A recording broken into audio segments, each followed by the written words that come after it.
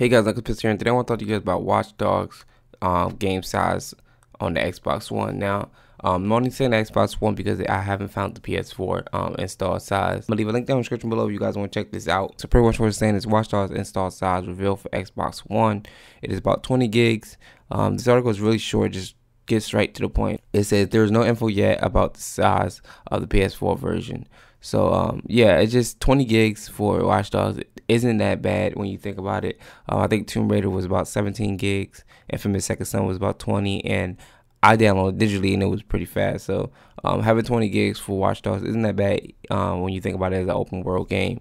Like games like Killzone and I think Call of Duty like 47 gigs for just a shooter. Just having this at 20 gigs is great enough.